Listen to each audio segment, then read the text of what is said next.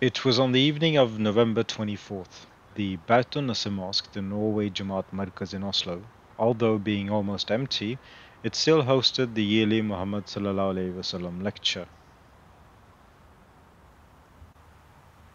Due to COVID-19, social gatherings are restricted in Norway, so this program had to be held entirely online.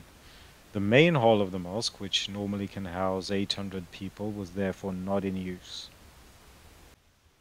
Instead, the lecture was held from the mosque's office area below.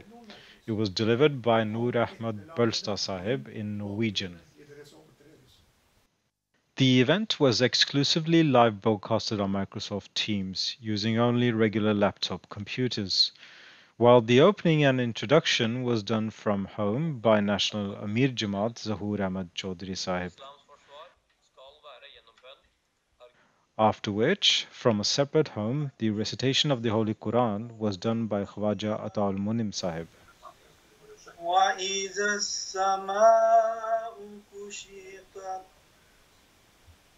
وإذا الجحيم سعرت. Nur Ahmad Bølstad Sahib is an Ahmadi Muslim since his youth, an essential member in establishing the Jamaat in Norway. The focus of this annual event, this time, was on the prophecies of Muhammad Sallallahu Alaihi Wasallam that have been fulfilled in our time. Kunnskapen om den hos min Herre alene, men de fleste mennesker vet det ikke.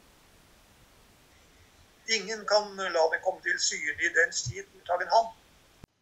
Finally, the National Tabligh Secretary Faisal Suhail Sahib joined a Q&A with the viewers.